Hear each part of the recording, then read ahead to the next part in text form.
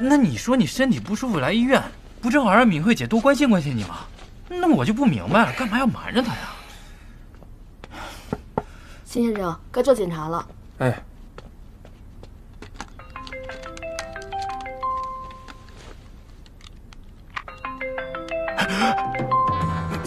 敏慧姐打过来了，挂了呀！呆子。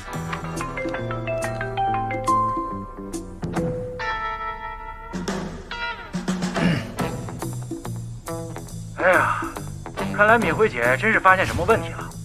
她要是一直打过来怎么办呢？能瞒多久瞒多久吧。今天的检查做完，赶紧回家。那不行啊，医生都说了，你最近心率不太正常。 那得住院好好检查检查，好好休息一下。我自己的身体我自己清楚，要做的检查尽快安排。我不能在这儿待太久，待久了露馅儿。你在医院你不听医生的话，你想让敏慧这年幼丧父啊？嘘。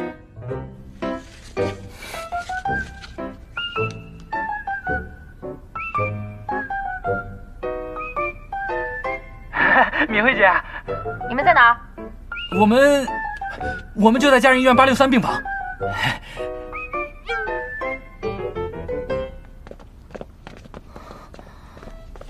辛奇，你还好吗？辛奇，你快醒醒啊！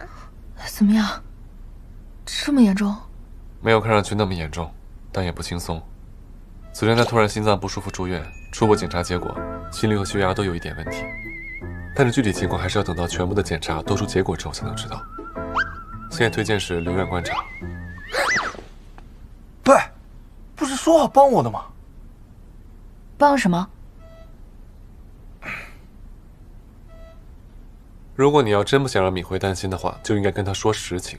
她没有你想象中那么脆弱。你也不用太担心了，她可能就是因为最近工作累的，说不定检查结果出来以后没什么事儿。 好好休息吧，有问题再叫我。嗯。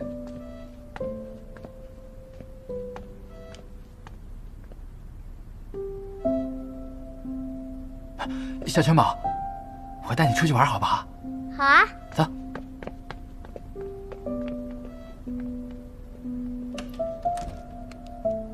是有点不舒服，但是真的没那么严重。你要不相信，一会儿让哈利把单子给你看。 就算不是很严重，你也应该听医生的话呀，好好治疗。你逞什么能？我真是搞不懂你了。你之前没病的时候，你又要装病；你现在有病了，你又要装没病。我之前装病是想让你紧张我、关心我，那现在装没病是怕你担心我。这个病都跟了我这么多年了，我身体什么样我自己很清楚，真没什么大不了的。 之前都是我一个人扛过来的呀。你现在不用一个人了。什么意思啊？字面上的意思。你赶紧休息。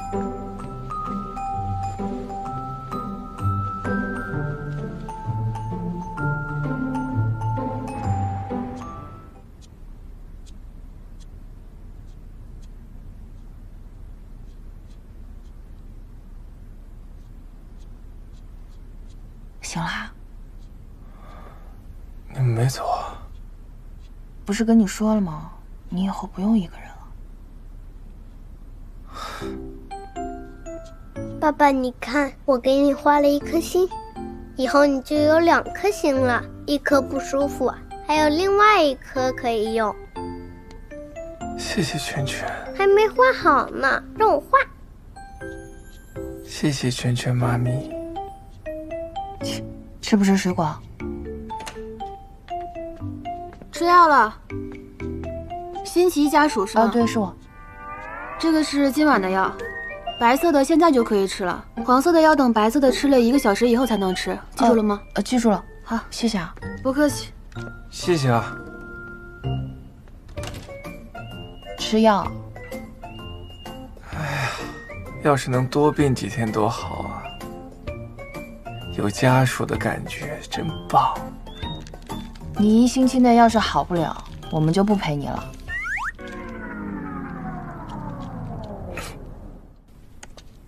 该吃药了。不是，辛总啊，你要不要这么敬业啊？人家医生让你回来是让你卧床养病，又不是让你卧床办公的。你到时候人死了，你赚那么多钱有什么用啊？你出意外了，全权会难过的。别站那么远，过来坐。难不成真的除了吃饭和吃药就不见面了？哎，说真的，你明明就在客厅，我反而更想你了。来，走。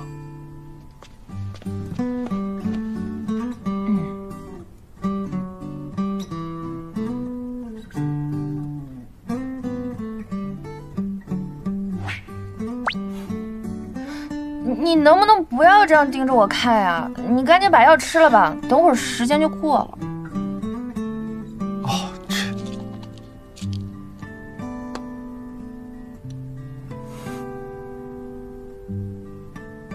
我跟你说个正经事儿，原来打算把百安卖了。不可能啊！百安现在的势头正好，而且 AI 建模也已经走上正轨了，马上就要开始盈利了。但是我和 Cindy 都已经通过各种渠道打听过了，不会有错，并且投资场上已经有风声了。我明白了，我会去搞清楚这件事情的。我不能让 AI 建模在这个时候出岔子。你先别着急，我告诉你是为了让你有准备，不是让你担心的。我知道，我有分寸，反倒是你，任何事情都不如你的身体重要。你听我的，现在赶紧把电脑关了，然后乖乖睡觉。那你呢？客房已经打扫好了。我等一下要带全回去，我明天再过来。你在家和在这儿都一样，心脏病就是这样，你哪怕寸步不离的守着，人也有可能睡着睡着就悄无声息的走了。哎，你回去更好，万一别吓着你。我跟你说，你不要得寸进尺啊。爸爸，你放心，我给你讲故事，哄你睡觉。敏慧，你走吧，让我们两个心疼别人相依为命好了。你全，你照顾他是吧？你什么把戏我不知道啊？你什么小心思我能不知道吗？起来，走回家。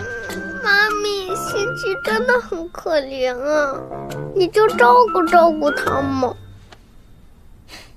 行，不走，我们都不走，就留下来看着他。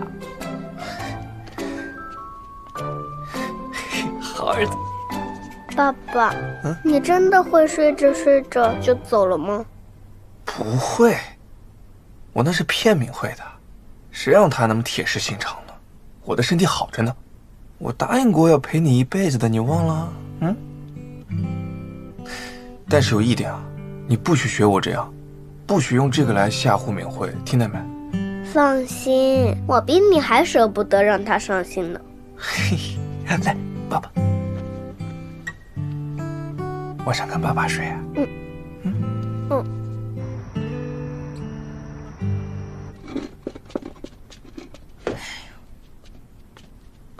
不是，你不睡客房也别睡这儿啊。客房太远了，我就在这儿睡，离你近一点。万一你晚上有什么事情，有什么需求，我都比较方便一点。什么需求都可以吗？